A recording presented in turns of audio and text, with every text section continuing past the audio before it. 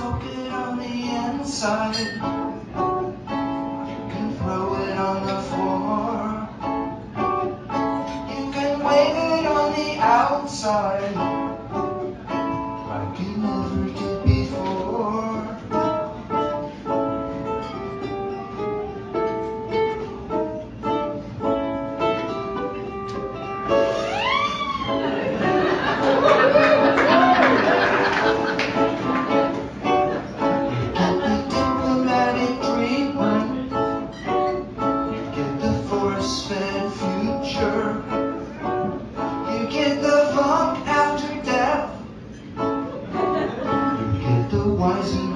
Brainstorm. I'm in touch with your world, so don't you try to hide it. I'm in touch with your world, and nobody's gonna buy it. Such a lovely way to go.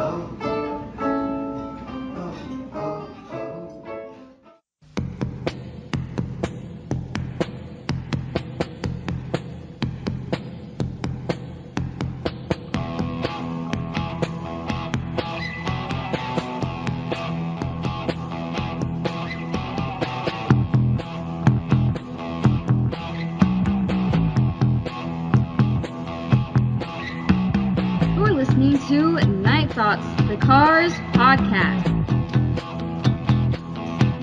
The FANORAMA's #1 source for news, reviews, and thoughts about the new wave rock legends, the Cars.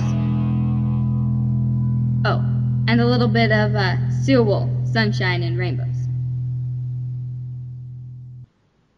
Hey, you're listening to NiGHT, the Cars podcast, episode 58. I'm Dave. And I'm Donna. And hey, we're here talking with who, Donna? Mr. Greg Hawks, the secret sauce of the cars and beyond. Hi, I'm Greg. Very good, Greg. I'm thinking Greg's just really, he's been on here twice, and I think he's gunning for my job, Donna. Somehow, I doubt it, Dave. Yeah. Greg Hawks, co-host, has a nice ring. It does. Ring to it, doesn't it? Yeah, that's a job you haven't done yet. Yeah, and I'm willing to bet you'd have less people mad at you like I am all the time. All right. Well, hey, Donna, before we get started, Donna, I would like to say that, people have been wondering where we've been because, heck, I can't even remember how long it's been since we've done an episode. Me personally, I've been wandering the desert looking. Wow, nice. Looking for RTB's secret hovel that he had in the desert. So that's what I've been doing. Wow. That's what awesome. What about you, Don? Yeah. What have I been doing? I've been running herd on my kids and just trying to keep my head above water. It's been busy around here. And I have one less ovary now, so, there's that. Yeah. Yeah. You don't have a picture of it on your family room wall now, do you? Or I have a picture of it. I don't have it on the wall, but yeah. Oh, do you seriously have a picture of your lost ovary? I really do, and I don't mean to get off on a total rabbit trail, but because those suckers you can get like at amusement parks that are the candy's like twisted around a spiral of a stick. That is what my fallopian tube looked like. Wow. It was twisted 4 times, and they're amazed that they were amazed that I didn't die because normally that cuts off the blood flow. And well, thanks. I'm glad I didn't too. Yeah. Wow. So basically, you've got your Christmas photo all set up for your cards this year.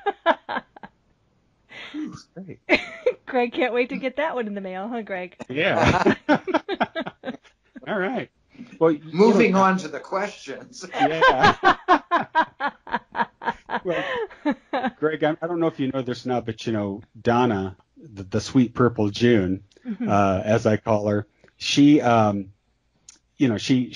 the sunshine and the rainbows to this podcast. And Donna, I think I speak for the entire FANORAMA when I say that you light up my life.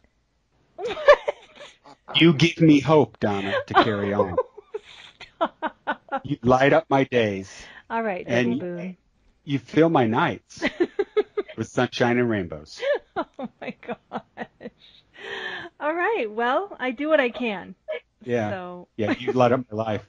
Which, by the way, Greg, didn't John Denver sing that to you at a Grammy thing or something? You know, I think he was singing it to my wife, who was sitting next to me. Really? Wow. That's my story. That's a fight I would have wanted to see after the Grammys right there. Greg and John Denver. Going at it. Going at it. No, I think he was singing to Elaine. And who can blame him, really? She's such a lovely person. Yes, she is. Yes, she is. All right. I agree. So, we're going to be going along with what we posted on our Facebook page. We left it open for people in the FANORAMA to ask questions. A little disclaimer: we couldn't ask them all because there was over about 150. We're not going to Greg sit through 150 questions, but we kind of weeded it down and got it down to about 25, 30 or so, and we're just going to go from there. Okay. So, Donna, would you like to start off? Sure. Well, Ladies first. Thank you. I wanted to say, Greg, I know you've been so busy. You've been touring with Todd Rundgren. You've done some shows with Eddie Japan. Last night, you were with Letters to Cleo, I understand, as a special guest. And actually, I was bummed because you were in my area. You played in Skagit Valley, or Skagit County. Oh, yeah. Just a week. Was it last weekend? A week ago? Yeah, last weekend. And to me, it's about a 7-hour drive, but we drive to that area quite a bit. We have family over there, and I wish so bad I could have gone. My kids were in a play here, so it was production weekend for us. There was no way. But when I realized, oh my gosh, Greg was so close to me and I didn't get to go, that was a bummer, especially because... Yeah, I guess I'm not that good about posting where you're going. So. Well, and it was a bummer because when we were in Boston in June for the book event, I thought for sure, we'll be able to see Greg then. But at that time, you were, I think, in Texas with Todd Rundgren, so we just missed each other there too. So that was kind of a bummer. But what else do you have going? I mean, clearly your schedule is packed. Do you guys have more shows coming up with Todd or Eddie Japan? What's going on? Well, let's see. First, with Todd, I do have a tour upcoming in the spring, and it'll be like May and June. Nice. In the States so far. Hello. Is that Elaine? Yeah, I'm just giving Greg a blanket. That is precious. Hi, Elaine. Because he's not allowed to smoke in the house, you see. Oh. Anyway, happy Thanksgiving. Happy Thanksgiving to you. Oh, and there's the dog. Is that Moxie? Yeah. Hi, Moxie. She's like, what the heck? What a good girl. Yes, you are. Oh, who's a good girl? Oh. Oh, Greg. So. Okay, so you've got Rundgren coming up in the spring. Are you off for the holidays then? Yeah, let's see what else. I am going to do a couple more of those appearances with Eddie Japan. Mm-hmm. One was just announced. Actually, I was surprised. But in March in I think Pawtucket, Rhode Island. Oh yeah, I saw that. And we're going to do a short set in December at the Boston Music Awards show. Oh, nice. Yeah. You're doing that with Todd Rundgren, or you're doing that with Eddie Japan? No, that's with Eddie Japan as well. Nice. That's exciting. Yeah. And then, like you said, last night I sat in with Letters to Cleo at the Paradise Theater, which is the Cars played there, right when the first album came out. Mm-hmm. And actually before the first album came out, but then again when it actually came out. Nice. So it's one of my old haunts, I guess. Yeah, for sure. And that show went well. Yeah, and we did 3 songs, 2 Cars songs, and a Letters to Cleo song Nice. that I had actually recorded with them previously. Oh yeah, plus they recorded that version. They recorded that version of Dangerous Type Yeah. for the movie The Craft. Mhm. Yeah. And was that set? For some reason, I was thinking I read that set was like a tribute to Rick. Yeah, I guess, Kay, I think mentioned, just something before we started playing. So, we were talking about it, a Yeah. bit last night. Yeah. Yeah, that was Yeah. a shock, wasn't it? Rick's Yeah, passing. yeah, yeah. Yeah, totally crazy. It was just bizarre. Had you Uh, spoken to him since the Rock Hall stuff? and I had not. Hmm. So that's the last time that we spoke, and the last time I saw him was at the Hall of Fame ceremony. Wow. Just so there you go. What a way to. In some ways, it's like such an apt ending. I don't know. It's just pretty. I don't know what to say about it. Still, I still when he first died, I got a lot of calls from the press, and I didn't answer any of them. And I did do an interview with Rolling Stone, but it was a couple of weeks had gone by then, and I thought, that would be a good one to do. Yeah. So and Elliot did it too. So we both got some quotes in there. Yeah, I remember reading that one.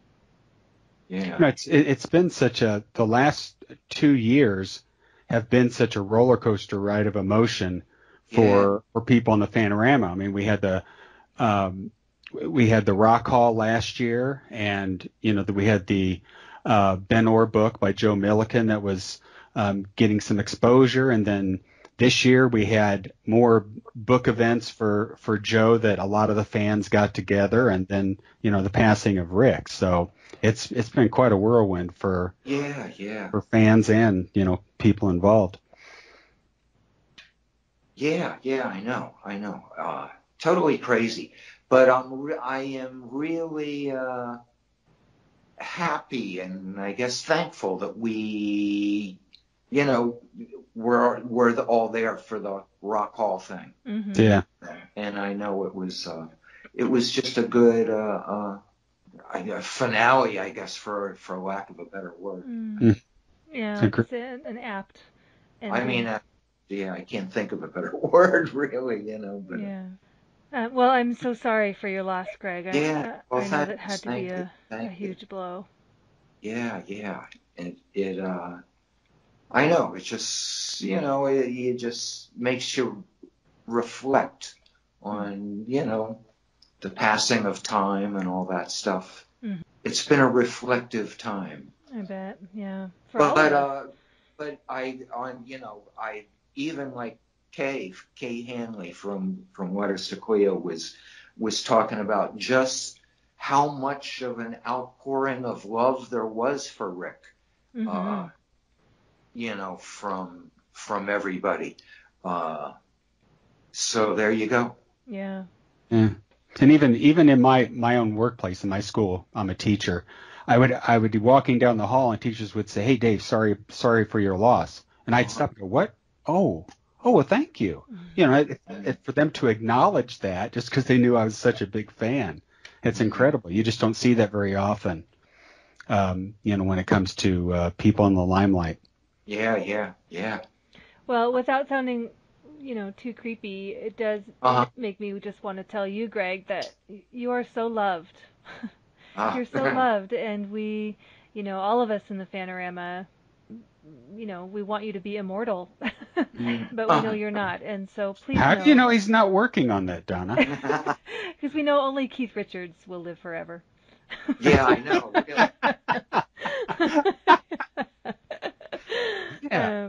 But just know that, Greg, you are so loved, so loved, and you've impacted so many people's lives, and you should hear that now before. before you go. Which I might add, here's a good time to put this in, Donna. Our buddy Brett Bassel. Yes. Great. Oh, You've yes. influenced our buddy Brett Bassel. Awesome. And who else, Donna? Mr. Dante Tomaselli. Uh-huh. One of our faves. Sure enough. Yep. Nice. Yes. And Eric Barrow.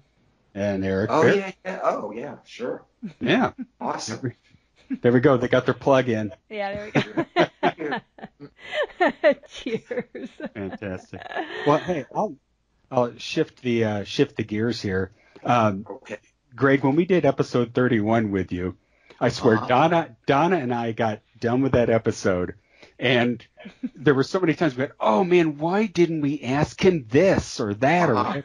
And this is the one that's been burning through my brain to ask you is the song "It's All I Can Do" is a favorite. It's a fan favorite, and it's never been played live or had any recordings of it. And I know Elliot has said that it wasn't a band favorite. And so I was just wondering if you can give us an idea, why wasn't it a band favorite? Why didn't the band like to play it? I don't know. I can tell you from my perspective, for some reason, it's one of my least favorite Cars songs. Really? Greg Hawkes, how can you say that? Your part in it is so beautiful. Oh my gosh, the keys are... Yeah. Whenever possibly the subject of playing, we did play it live for a while. When it first was released as a single or whatever? Yeah, what's it on? The Shake It Up album? Is that right? Candio. No, it's not Candio. Oh, Candio. It's earlier. Yeah, I'm sure we played it on the Candio tour then. And, boy, I'm trying to remember. We might have even played that song a little bit before like on the first year with the first record, because it seemed like I kind of remember playing that song a little bit. It's funny, yeah, like Roy Thomas Baker loved it. That was one of his favorites.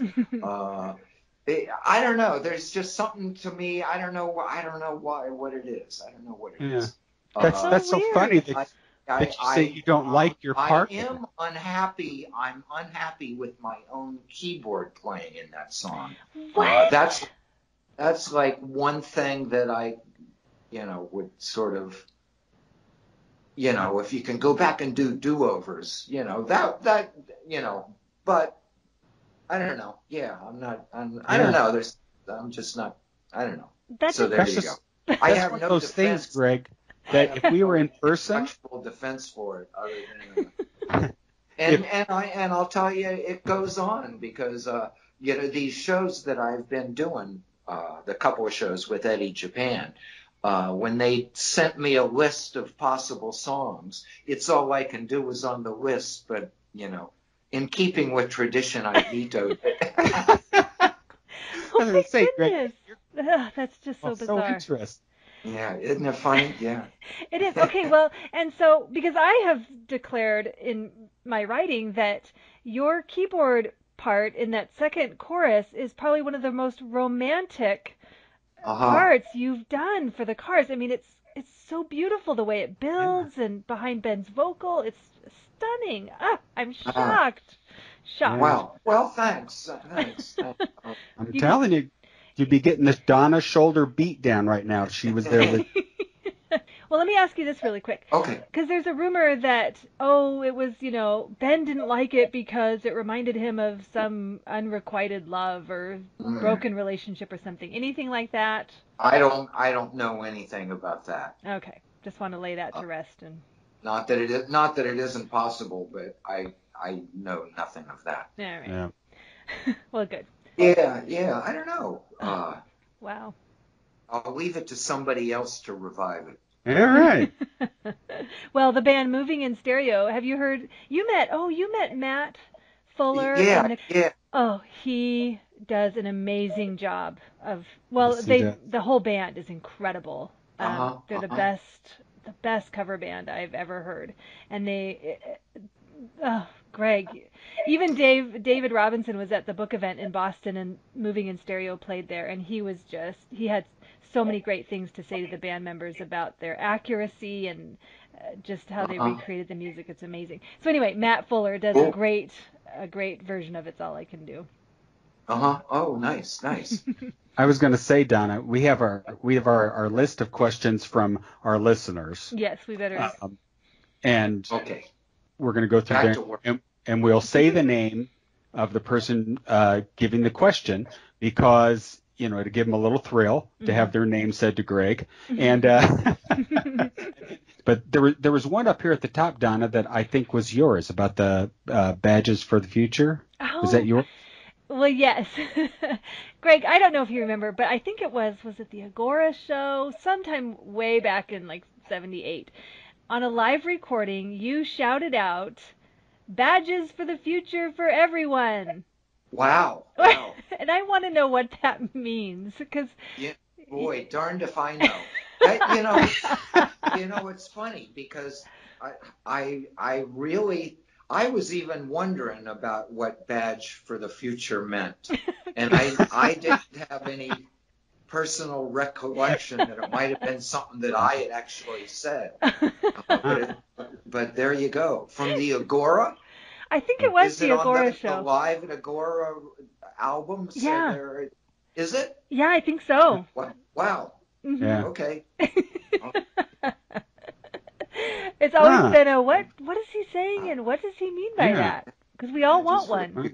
It just sounds like one of those absurd statements I might have made from time to time. Things are just popping out of Greg's mouth. It's kind of like, a lot of people think that all the little, beeps and boops and hidden things you can find in songs, they're thinking that you're doing that electronically. No, that's just Greg. He's just saying stuff. Yeah. But I will tell you, I don't know, I can't remember if I've ever told this story or whether I told it before last time. If I did, I'll tell it again. Speaking of bleeps and little sounds, on I'm in Touch with Your World, there's a line,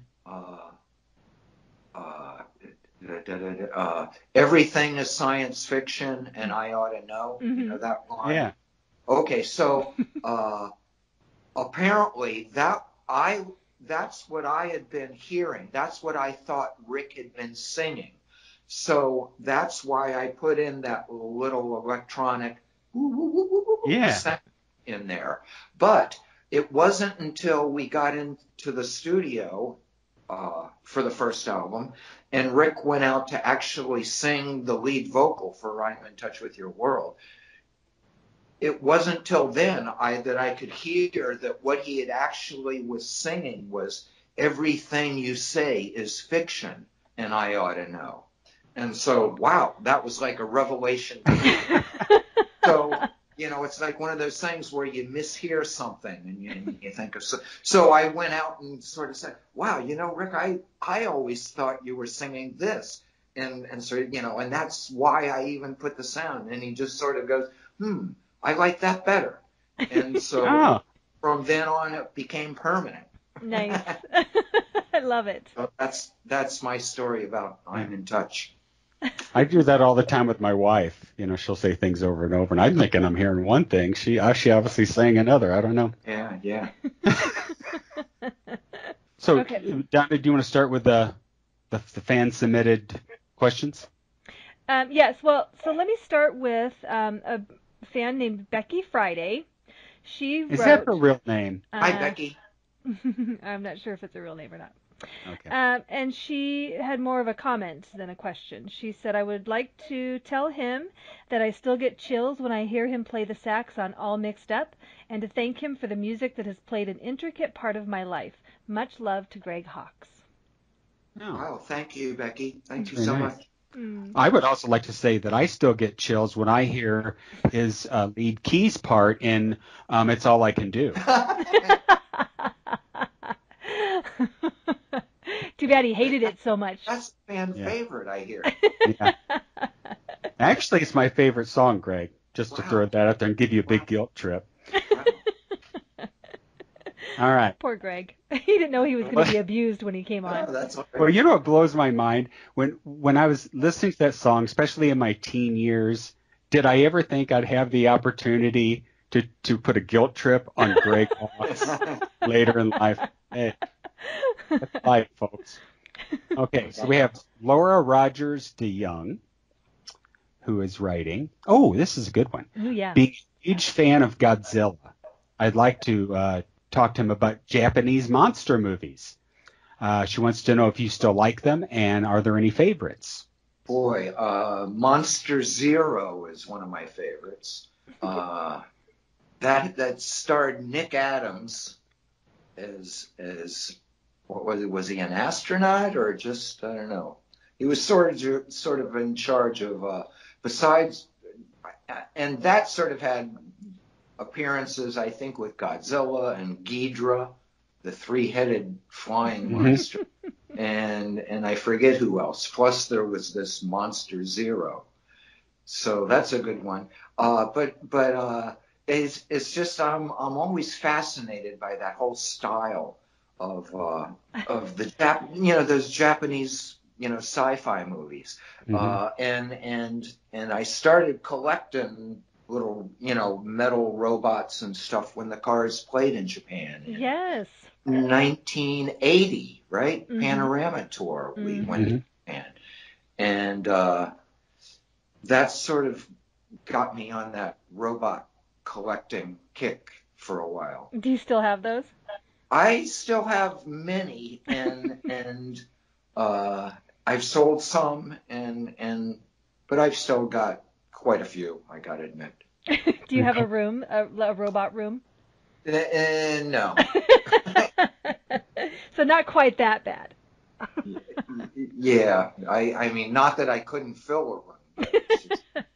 My personal favorite is, and it's been titled other things in different languages, but is War of the Gargantuas. Wow. I really like that one. It's got, my gosh, his name is on the tip of my tongue. He was an American actor who was into musicals. He was in Seven Brides for Seven Brothers. But he's in there and he plays the scientist and so forth. Wow. But that was just one that was always seemed to be on a lot on the midnight movies in my neck of the woods and was a favorite growing up. So I actually have that one on DVD. Wow.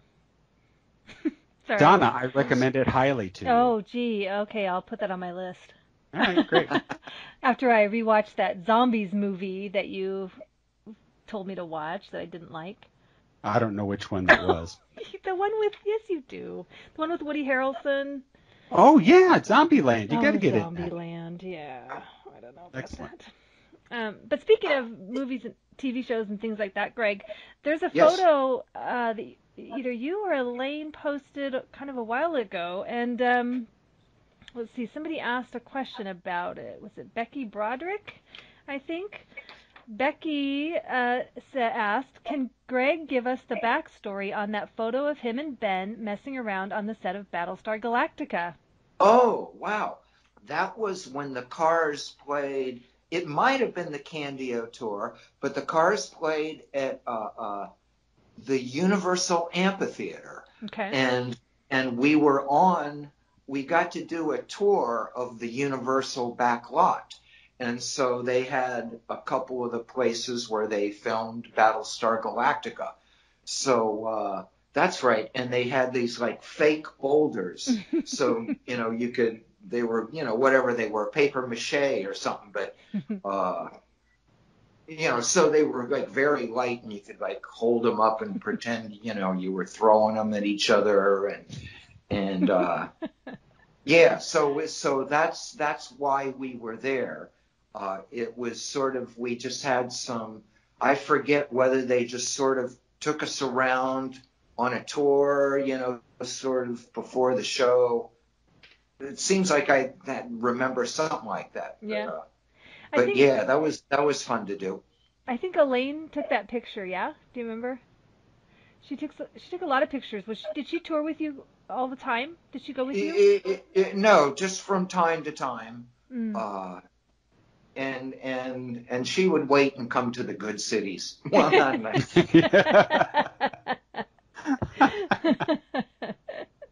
The That sounds so elitist.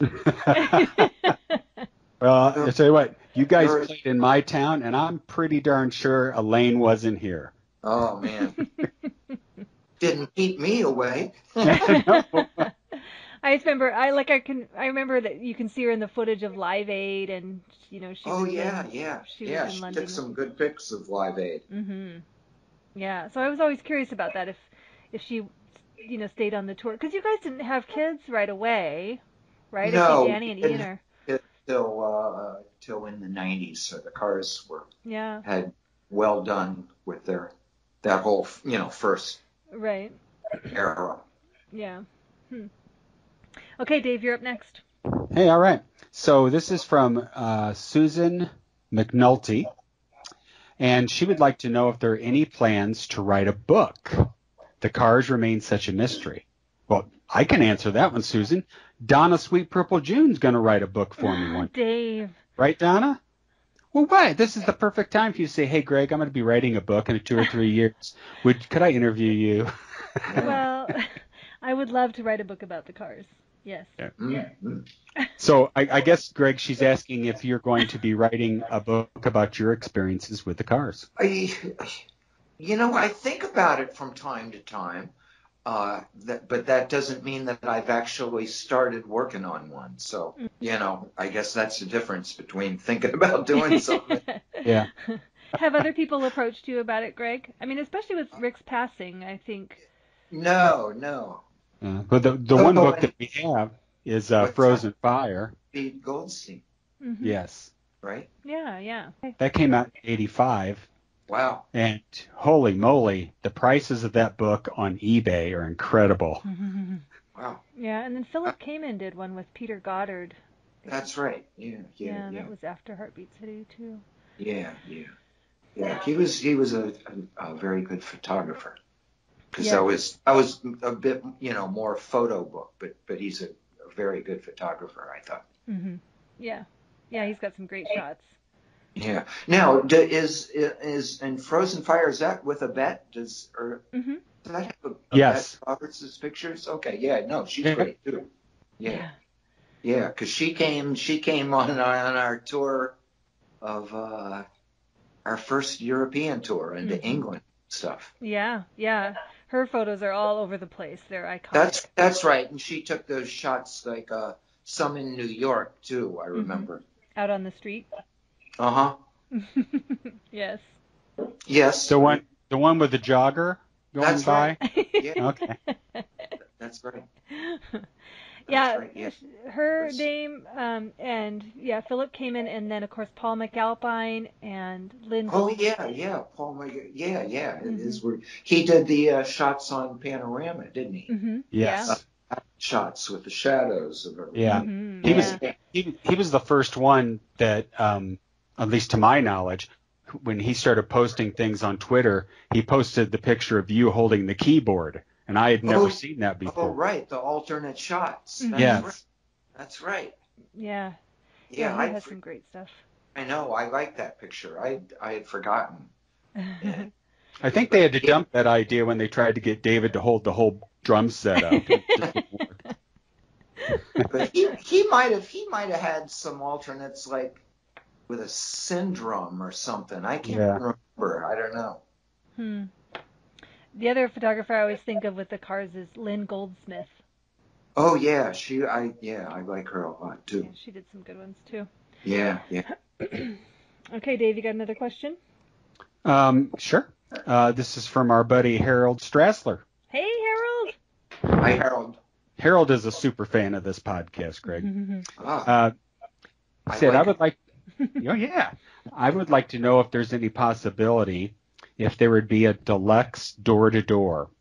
Wow. If you know anything about that. Because it just stopped. Yeah, that's right. It went through Heartbeat City, right? Mm-hmm. Boy, I don't know. I haven't heard anything. But, I haven't talked to anybody really since Rick died. I've talked to Elliot, but as far as, sort of what kind of Cars things may be in development or I don't know of any offhand, and I haven't heard of any. I've got a couple of possibilities in mind, but I've got to talk to management and et cetera. Yeah. There's he also asked about, and I think we brought this up before in the last podcast, about a reissue of Niagara Falls. Oh yeah, that I gotta do. That would be great. It's been on my list for far too long. I need to set a deadline is what I need to do. Ooh. Yes. Do you need me to nag you? 2 weeks. Yeah. Oh, 2 weeks. Oh. Okay, Darlene. Okay. Yeah. Yes. Darlene Wolak Olson asks, is there any video of the cars in the recording studio or in the creative process? Wow. Boy, not too much that I'm aware of. Wow. Not really. It's not like these days where you just, set your phone down and, you've got a video of the whole thing, Boy, I don't think there is much. Yeah. Do you know what really brought that thought up for me was when we got the Candio monitor mixes that were out there, and just hearing the progression of a song coming together, and then you would love to see video of all that, that whole process. Yeah, but I can't think of anything like that. The one for me that it makes me think of is, remember on the expanded edition when they put out the demo of Shake It Up? Oh, which I love. I love. Ben and Rick are both singing it, and it just sounds like a frat party. I mean, it is hilarious. Yeah, I like that version too. It'd be great if there was more of that. Yeah, I know. It's funny. I think the tape for that was like in my basement. And because I had some, I still have some tapes that I don't even know why they're in my possession. I really shouldn't have them, but those tapes, I sent them to like wherever, to Electra Rhino, I guess, when they were putting that together, assuming they were just going to keep them because but they sent them back. So then I said, I don't know. So because most of the Cars masters are either at Electra or the Cars have a storage facility somewhere, like one of those Iron Mountain things, and I don't know what kind of tapes, Rick has had. Or were in his possession in his basement in his own personal archives. Well, that reminded me of something else, and I can't remember. I think somebody else asked this question too, but it made me think about videos, making the Cars videos, the creative process, and coming up with the ideas. And what was that like? Do you have any specific memories of those video making days? Yeah, I mean, the one that I liked the most was the one for You Might Think, which is still my favorite. We did that with Jeff Stein and Charlex Studio in New York. And it was all, sort of done with blue screen and piecing it together. And it was just, I enjoyed the process. I thought it was really fun. And the Warhol one, the Andy Warhol, Hello Again, was a lot of fun. And how about Panorama? Yeah, that's right. The spy film spoof. Because that was directed by Jerry Casales from Devo. And Touch and Go, he did both of those. But the Panorama one was fun. I like that one. That's my favorite. That was like early. That was really one of our first videos, really. I think. Who came up with the story? Do you know? Was it I Jerry think or? I think it was Jerry. Yeah, he sort of storyboarded it out. That's a fun one. And, I like that one. but yeah, that was a good one. I really like that one. And also, yeah, I'm sure you guys probably know this one, but in the elevator, when Rick gets in the elevator, the guy pushing the buttons is Roy Thomas Baker. Yes, RTB. Yes, he makes a cameo appearance. Love it. Are you in touch with him ever? You know, I haven't been. I do know that we sort of invited him to the Hall of Fame show, Mm-hmm. but I don't know why he couldn't make it. Yeah, we consider him the sixth car. Yeah, I love Roy, Mm-hmm. but no, I haven't talked to him in probably several years now. Aw. I know. Neither have I. Neither have I. But he retweets me a lot. Yeah. That's pretty awesome. Okay, so God, I've lost my place. Oh, here we go. This is from John Rudge, Rudge. Hey, John. It says, hello, Greg. Have you ever done an instructional book or DVD on how you play keyboards? No, I have not. Probably no plans to do so. It's funny, but I used to sort of describe my approach to synthesizers as just twiddling knobs. But there's a lot of truth to that. It's like, you know, when I was first playing around with them, you know, you start turning knobs and see what you know, this does, you know, makes the sound, you know, do that, or the wow, and so then, you know, after a while you start remembering, you know, what they all do, and then it starts to make a certain amount of sense, and you know, you sort of get, or at least I, you know, would find that I would get a little approach, sort of little favored approaches to sort of the type of sounds that I liked. And I still, you know, still to this day, I prefer the old analog synths with the knobs on them to, you know, the digital ones. And even though I use digital ones and, like, you know, the software recreations, still, as far as like sound shaping for me, you know, that whole like sort of tactile sense of like turning the knobs. Well, that leads into a question from Tim Belgard. Okay. Hi, Tim. Our friend Tim asks, Greg, how have you kept your mini Korg working all these years? Wow, just lucky. It just works surprisingly well. I used it last night with Letters to Cleo. Awesome. And it's still working. And it's been a long time since I've had to have anybody look at it. It's a little quirky sometimes, like the portamento button or the glide. Sometimes sticks, or I'll shut it off, but it'll keep gliding even though it oughtn't.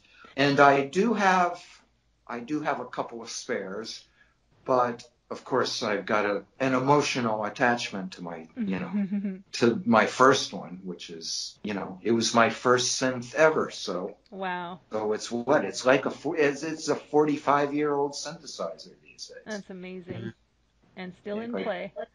Yeah. That's awesome. Well, because there was another question regarding synthesizers. Our good friend Kurt Gaber, who I think not very long ago, a while ago, I sent you and Elaine a little package, and there was a sticker in there of you that was actually designed by Kurt Gaber, and he was at the Rock Hall. He was at the Rock Hall, and he's the one that had the truck that was decked out with all sorts of cars, decals, and photos of you guys and stuff. It was awesome. But Kurt says, well, he has a comment first. He says, having Greg actively participate in social media sure is refreshing and satisfying. Thank you, Greg. Thanks. I know I do it more when I'm traveling, because it gives me something to do. when I'm especially like when I'm doing the Todd tours, it gives me like a little project for the day to go out and like try to, find some interesting things just to sort of keep, just a little like a little photo diary. And then, but then when I'm home, I tend to ignore my page for a while. Well, so Kurt asks too, he says, what is Greg's favorite preset patch sound on the Roland D50 synthesizer? Was there one that was the aha, this sound I love right out of the box? Anything like that? No, not right out of the box. Although I'm sure I have used a couple of the presets for sure from the D50. But there's one that had a particularly nice fluty sound, which I liked because it was sort of that Mellotron, like Strawberry Fields Forever type fluty sound. But I think the preset had that fluty sound plus another sound layered in with it, and you had to go in and like change the balance so that it was just all the fluty sound. So I remember that, and I'm sure that I used it somewhere. D50 would have been more, probably just Door to Door. It was sort of later era. I think even after Heartbeat City, because Heartbeat City was that's when like the DX7 was new. Wow. So D50 was definitely after that. D50 just would have been on the Door to Door record. Okay, and our friend Chuck Walker. Hi, Chuck. Chuck would like to know what your favorite song is on each album. Ooh, tough one. Really tough one. First album, the first one that comes off the top of my head is Just What I Needed. On Candio, the first one off the top of my head is Let's Go. What's next? Panorama. I'm going to say the song Panorama itself. Oh, nice. Was always one of my favorites. Yeah, I always thought that was an interesting song, and I always liked that one. What's next? The Shake It Up? Heartbeat City. How about? Oh, I'm sorry. Shake It Up. How about Dream Away is one of my favorites. I read a thing where you said you really liked the lyric "Chicken counters fill your bowl." Oh yeah. Well, it made me think about smoking pot. The fill your bowls. I don't know if that was the actual reference or not, but we're all open to our own interpretations. Exactly. And then Heartbeat City, I'll say You Might Think. And then, boy, Door to Door, I don't know if I have. I don't know. To tell you the truth, it's been so long. So I don't know about Door to Door. And then I'll even move like way into Move Like This. My favorite song was It Hits Me. Is that the name of it? Yes. Hits Me, yeah. See, I think that should have been the first single. Yeah. Oh, really? Interesting. I think it would have been a much better choice than Sad Song, personally. Interesting. to stir up some more controversy. There we go. Yeah. So we've got Gino Garcia. Okay. Gino Garcia wants to know, would you agree that Panorama has a different feel or sound?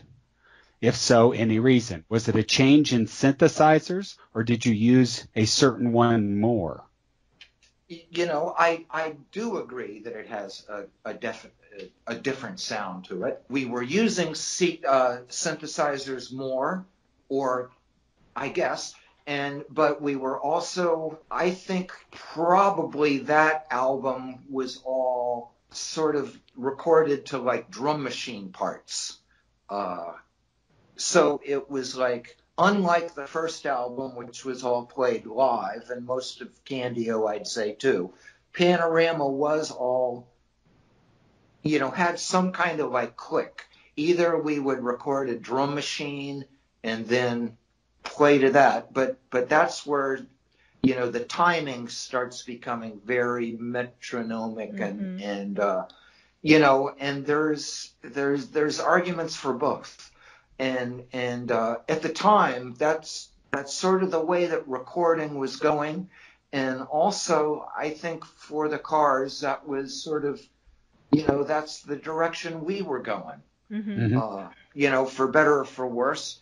And let's see, the other thing I'll say about Panorama is that, so the first album was recorded at Air Studios in London. Arguably, to me, that's still the best sounding Cars album, from my perspective. They were those first 4 albums with Roy were all recorded on his Stevens 40-track machine. So 40 tracks on 2-inch tape. And then we recorded, Candio was recorded at Cherokee in Los Angeles, another studio that Roy liked. To me, the sound of it just sounds a little bit thinner than the first album. So that's I don't know, that's just my observation. The Panorama album, we started recording it at the Power Station in New York, which had its own unique sort of very woody sound.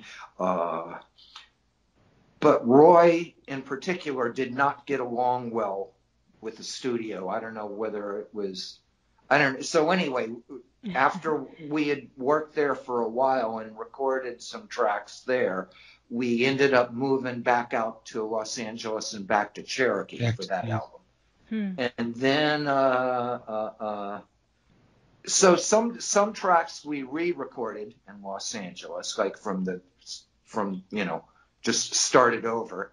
And some things are still remnants from the Power Station recordings that we just, overdubbed to. And I really can't remember what is what offhand. But I think we did do a lot of re-recording in Los Angeles. And then Shake It Up is the one that we did at Synchro Sound in Boston. And then, for Heartbeat City, we went back to London, to Battery Studios to work with Mutt Lange on that one. And that, of course, is an iconic story in terms of it being this grueling 6-month, Yeah, it was. Did you have to call him Robert John Mutt Lange, or did you just call him Mutt? Just Mutt.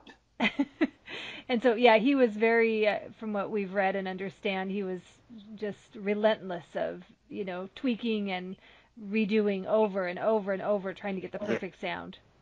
No, as I like to say, there was no detail so small that Mutt wouldn't happily spend days laboring over it. Wow. Elliot said in an interview once that he thought that, I can't remember his exact wording, but the idea that he felt Door to Door was not the best thing to do after Heartbeat City, that there should have been more of a break maybe. Do you feel like that? Do you have regrets about Door to Door? Yeah, well, for me it's the Lost Cars album because I never listened to it. I haven't listened to it since we recorded it. Oh, wow. And but you know what? I'll tell you, I haven't listened to Move Like This particularly either. I mean, not that to me they're both somewhat unsatisfying. But Door to Door in particular, it was just it was for lack of a better word, there were just bad vibes around. There was a lot of tension. People weren't getting along particularly at that point. So yeah, it was a pretty unpleasant project.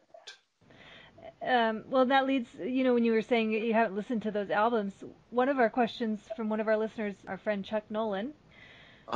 Chuck asks, Greg, do you have a vinyl record collection? And if so, what are some of your most cherished or most rare records? Wow. I still have some records. Let me think. I still have a pretty, well, it's a pretty small collection, but still like a collection of like electronic synthesizer records and like, all the Kraftwerk records on vinyl and a lot of those German synthesizer guys like Klaus Schultz and the Tangerine Dream guys and spin-off projects and just oddball, electronic sound, things. I don't know. Got any Spike Jones in there? Yeah, I've got a couple Spike Jones things, but they're just nothing rare. They're just sort of like the Spike Jones greatest hits, so to speak. But yeah, I love Spike Jones. I know, we do too. So here's one from Craig McGuire, which, by the way, Greg, if you ever need any kind of Cars memorabilia, you need to contact Craig McGuire. I guarantee he has it. Okay. He's the king of memorabilia. He wants to know, will any of the recorded concerts ever be released? Like there's one at the Spectrum in Philly. Right. That's recorded. You can see on YouTube and so forth. I hope so. Yeah. And also there's a lot from the Panorama love tour to see a Panorama concert. Oh, yeah. Or that people assume because of the footage from the Panorama era on the Cars Unlocked DVD that came out, that there was just possibly a whole concert. Yeah. I don't know that's something that I need to talk to management about and see what there is and what should be, tidied up and made available. Do you guys do you have a say in that kind of thing? I mean, do you get to say, hey, I want a Panorama concert released, let's do it? Well, I mean, everybody's open to suggest anything like that. I think it's just, if everybody wants to do it, great. It's funny, it's funny. I don't know quite how all that works. I mean, I'm thinking even legally. We'll see. Well, it'd be great if it was. That's our vote. Especially Panorama is my favorite era and my favorite album, and I would love a full Panorama concert to be put out, and it would sell like hotcakes. That would be fun. It'd be so fun. It'd be awesome. Yeah. I could also insert in Annie Sublet. Okay. Was saying that she enjoyed all the backstage video from the Cars Unlocked. She'd like to ask you, Greg, if you could share a crazy story that happened on tour. I know that's kind of putting you on the spot, but wow. A crazy story. But you mentioned that like backstage stuff. Yeah. That came about because the Cars sort of bought a video camera. But even back then, a portable video camera was something that you had to like sort of lug on your shoulder. Yes. And it took like, it might have been like VHS size tapes or something equally as bulky, some kind of, and we all took turns, recording, or filming with it, whatever. And as well as, we recorded a lot of the shows just with like a single stationary camera, like on the side of the stage or something. So there's probably that, Rick probably has them.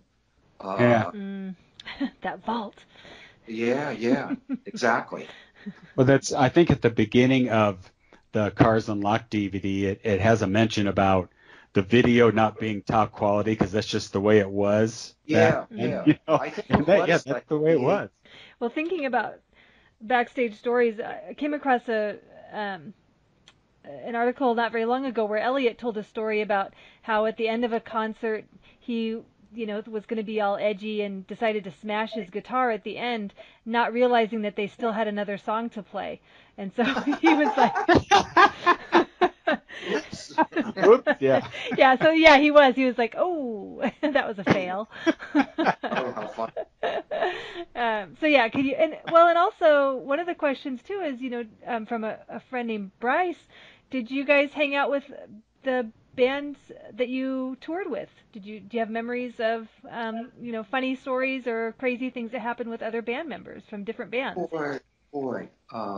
I remember it seemed like Nick Lowe was one of the more social guys that we hung out with when we did a string of shows with Nick Lowe. Mm-hmm. And it's funny when I was in London this past year with Todd, Dave Gregory from XTC came to the show, and they had opened a series of shows for the Cars.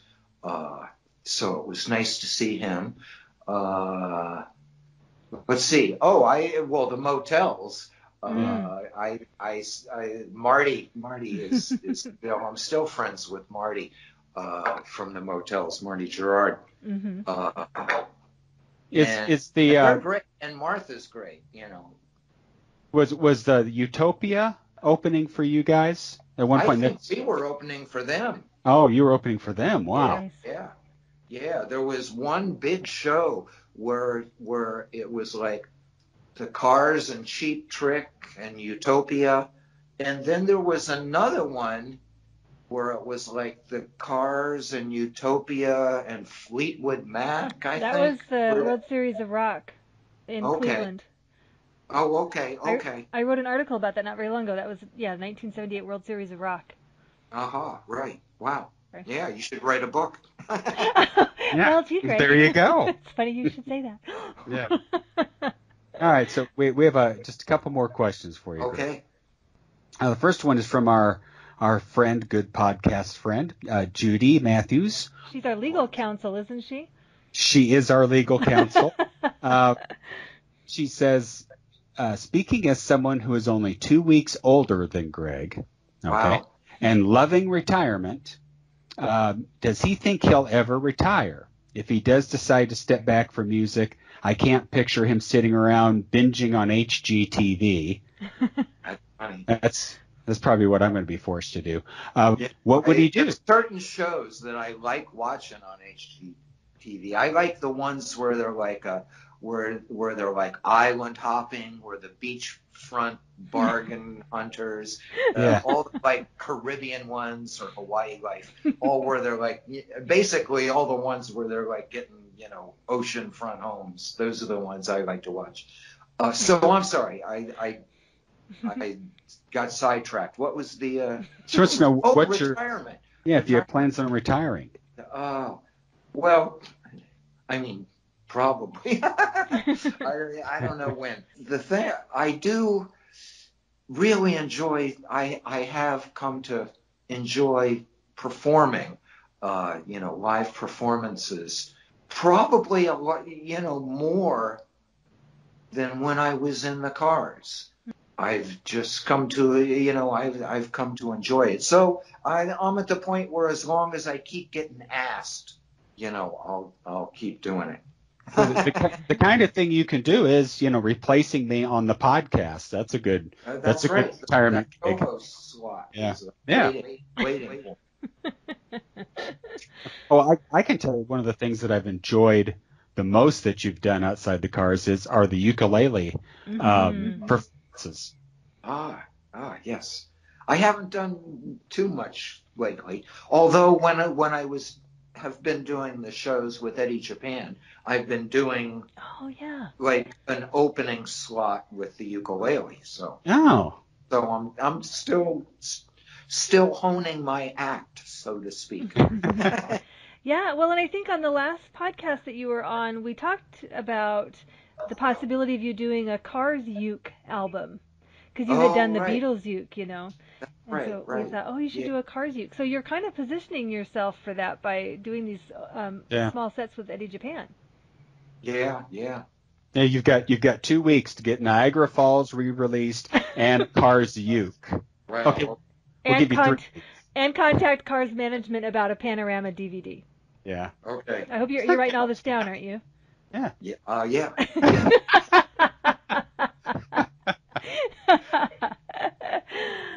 Well, and about those Eddie Japan concerts, our friend Alan Fields, he lives in Colorado, but he flew to Boston. Oh, yeah. You remember him? I do. Yeah, he said he got to meet you, and he posted several videos from that show on your group. So I remember speaking with him. Yeah. At both. Yeah. Well, and I know you got to meet Joe Milliken too. And Yeah. one of Judy's questions too was, what do you think of Joe's book? I know you got to chat with him a little bit about it. Yeah, I like it. Because I keep being surprised by how many people that I know that he talked to. Yeah, he did quite a few interviews. Riddle and my friend Fusby and stuff. And I'm like, wow. Yeah, they're all quoted in there. Yeah. It's funny. Fusby was at the Rock and Roll Hall of Fame. Mm-hmm.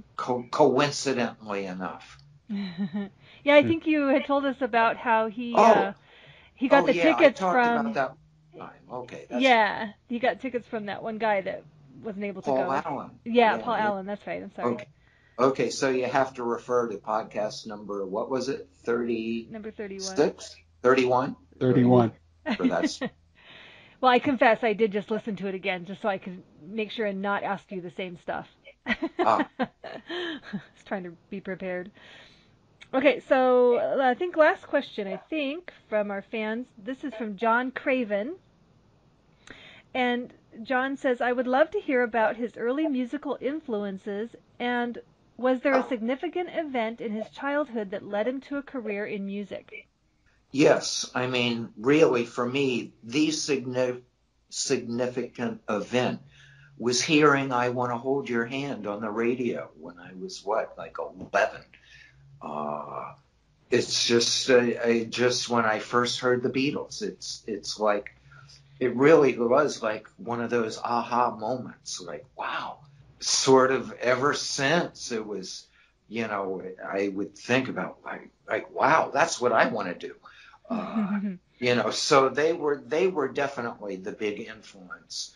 And then, I mean, besides the Beatles, I was influenced, especially early, by Frank Zappa, a lot of, his more orchestral music and the way he would just sort of juxtapose things from sort of like a 50s doo-wop tune into like a little symphonic thing into like some surf guitar, and then with like crazy little vocal, recitation, little skits and things in between. And then, sort of electronic music and Kraftwerk was a big influence.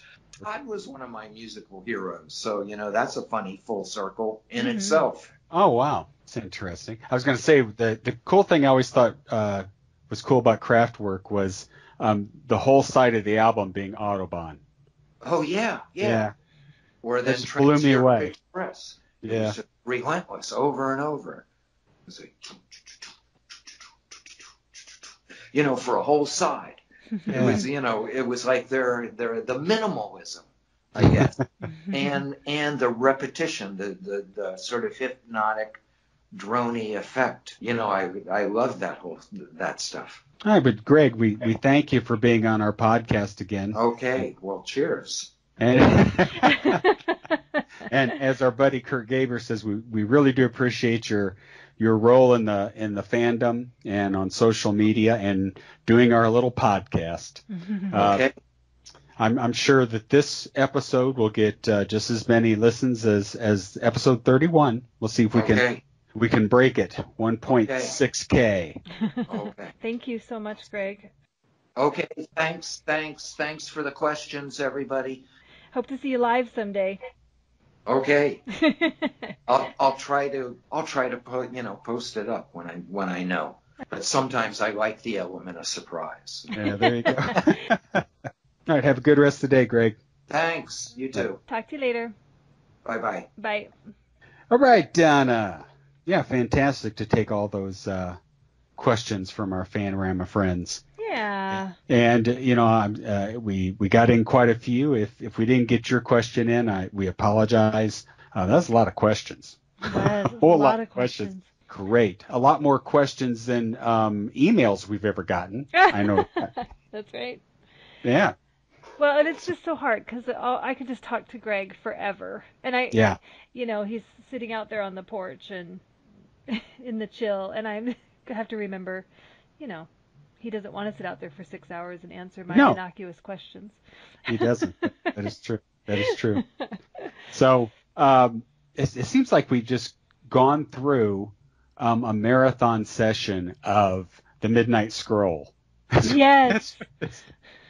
But it was a darn good episode to come back to. Yeah. Like I said, I have no idea how long it's been since we did our last episode, but I'm happy we got another one in. Yeah. And and that's a good one. I agree. What a blessing for Greg to spend time with us. Yes, definitely. Definitely. All right. So before we go, I wanted to share something with you. I didn't want to do it with Greg on the line. Oh, okay. Now I'm nervous. For my birthday, my brother and I always get each other iTunes gift certificates. Okay. And this is something that goes back many years in the fact that if I bought myself $50 worth of music off of iTunes, my wife would kill me. Right. Same thing with him. So we came up with this ingenious idea that we would get each other $50 iTunes gift certificates for each other's birthday. And then it just evens out. So my brother gives me my $50 iTunes gift card. And, it gets harder and harder for me to find music on there because, everything that I've liked that I want to have digitally, I've either, ripped it off the CDs or, I'm just running out of things to get. I'm not into the new music and so forth. So I was just kind of bored, just kind of searching things in iTunes, and I searched the cars just to see what they had available and how stuff was selling. And I come across by Sea Turtle Harmonic, and it's just what I needed. And it was kind of listed as the Cars Classical. Okay. All right? Okay. So this album that's put out by Sea Turtle Harmonic in 2019. So who knows? I think it's some teenage kid who had some good equipment and recorded himself playing Cars songs on the piano. But the funny thing about it is that it sounds like a lounge singer would play. Really? Yeah. So I wanted to play a little bit this for you. We'll see if this see if this will come through on my mic. So here we go. I'll just play this and let you figure out, what song it is. Okay.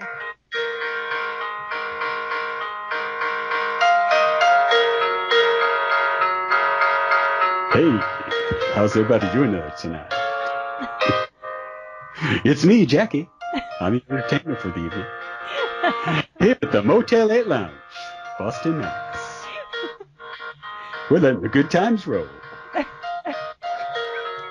Am I right? Yes, for sure. Or you're in the elevator at the...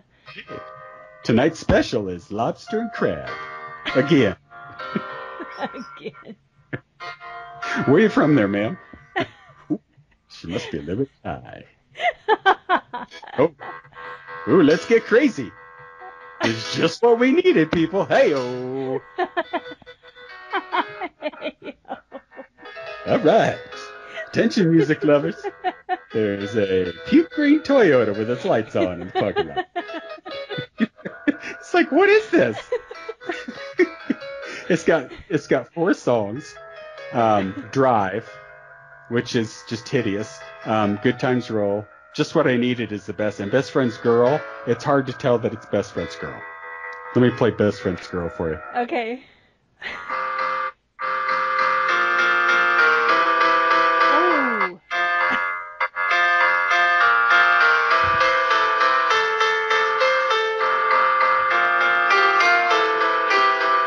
Hey-yo. Wow. Here, I can't take it anymore. It was a $3.99 download for those 4 songs. Okay. So I paid $1 a piece for those just to have them. Well, an interesting take. Yeah, interesting take. You just want to have it. But that just leads me to think that I know lots of bands have done truly classical pieces. Well, like reworking Drive for that, right. Whatever the name of that album was. That would be really cool.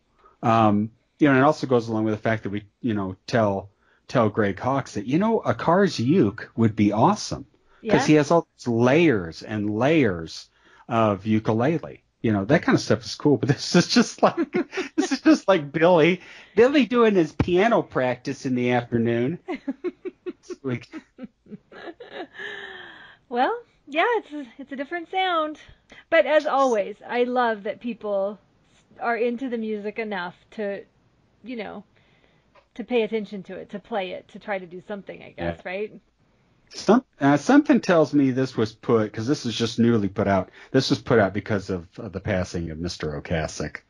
There's lots of stuff out now. You know what I mean? Yes. So. And in fact, I want to talk about that. Some not so good. Yes, because recently, I'm going to try to not get furious. But there was a book put out by a guy named Vincent Price called The Cars that came out. Wait. Vincent Price? It's not the same Vincent Price. In fact, it's probably not even the dude's real name. Not. He's dead. Well, yeah. Okay, don't try to distract me because. I'm not. I won't distract Anga. Okay, I wrote a thing about it. So this is just for the people who might have missed it, and if you want to go to my blog, which is www.sweetpurplejune.wordpress.com, I wrote an article called Bootleg Book because this just makes me so angry, and this is just the biggest cash grab ever.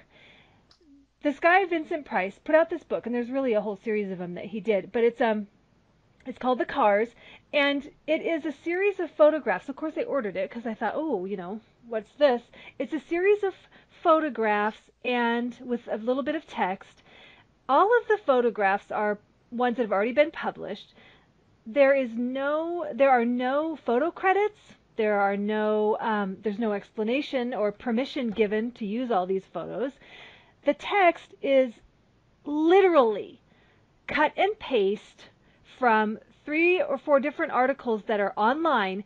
They are just cut and paste and put one after the other with no credits, no explanation whatsoever. There's no publisher information, there's no author information, there's no copyright information, there is nothing on this book. $20 on Amazon. And it's still on there. Wow. And this guy, it was released, I think it was put on Amazon beginning of October. Yeah. And of course, when it first came out, several of us in the FANORAMA bought it because, hey, it was a book about the cars, and then you get it and you just realize it's this slapped together, downloaded from the internet garbage so that someone can make a buck on the focus that's on the cars at that time because of Rick's passing. Yeah. Infuriating. So people, do not buy this book. I'm begging you. Do not put money in this person's pocket. It's so wrong. It's so wrong. Yeah. Okay. Well, and it's like I forgot to bring this up to Greg. When Greg had his auctions that he put up selling his memorabilia. Oh yes. They had all the shirts that were original shirts, like Richard and the Rabbits and so forth. Yes. Well, that dirtbag lives near me. He's like 40 minutes away from me, and he's trying to sell these shirts for like $500 a piece, and that kind of stuff. It's like, dude, why did you even buy the auction stuff if you were just going to try and rip people off? Well, exactly, because it's just it's a greedy.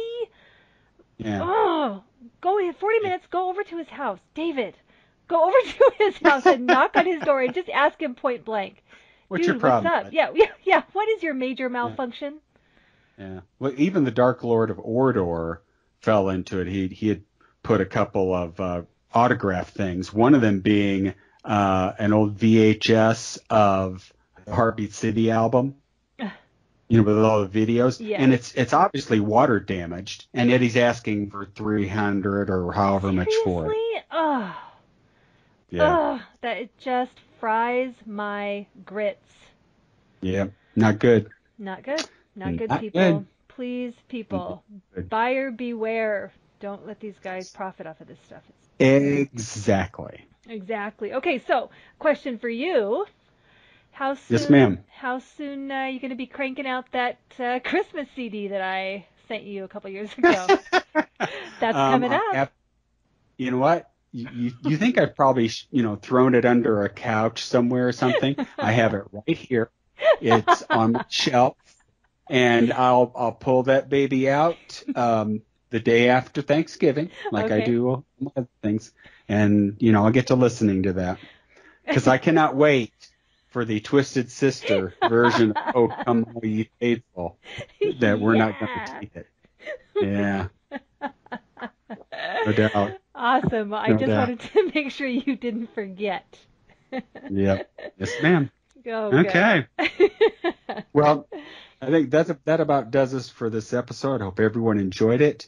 I hope everyone enjoyed, hearing a hi from Greg as they had their questions posted. And most importantly, we were thinking of you, Brett and Dante and Eric.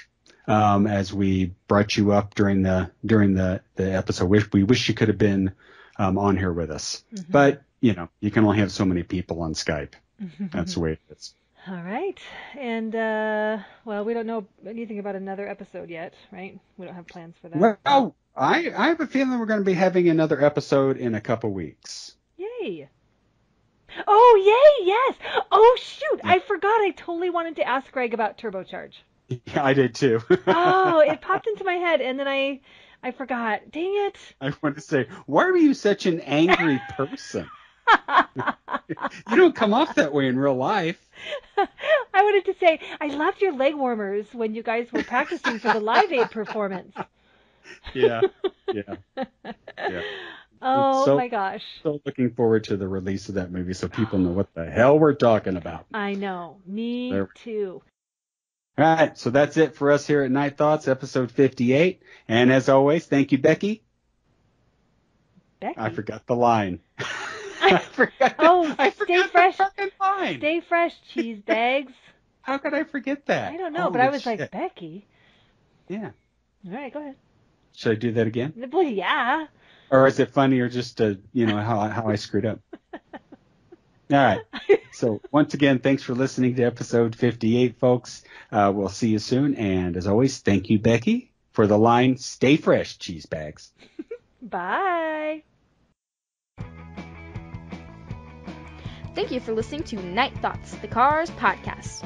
Wherever you found us, iTunes, SoundCloud, or YouTube, make sure to subscribe and leave a review.